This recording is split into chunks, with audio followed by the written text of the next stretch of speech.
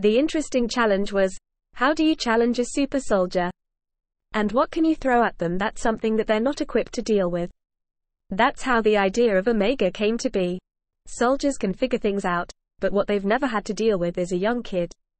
And that completely changes how they relate to one another and changes their perspective on the galaxy. You drop them into a separatist battlefront and they're going to be fine no matter what.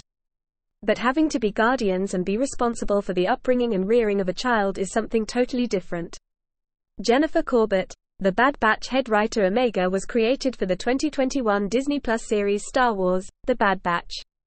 She was first revealed on March 30th of that year in a trailer for the show which gave the character's name in the closed captioning.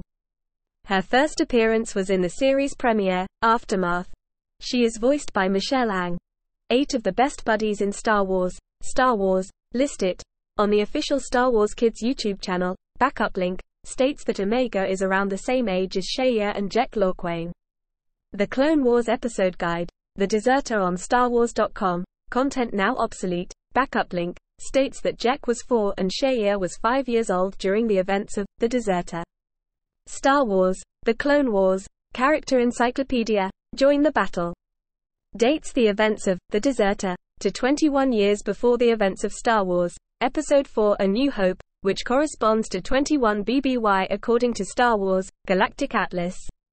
However, as Star Wars, Episode 2 Attack of the Clones establishes that the clones of Jango Fett required a decade of growth to reach adulthood, and Star Wars, The Bad Batch portrays Omega as being older than the other members of Clone Force 99, who were adults by 19 BBY, this seems to be in conflict with previous sources.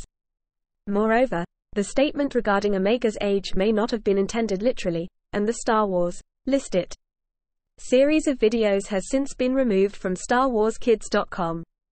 Therefore, this article does not assume the statement to establish an exact year of Omega's birth.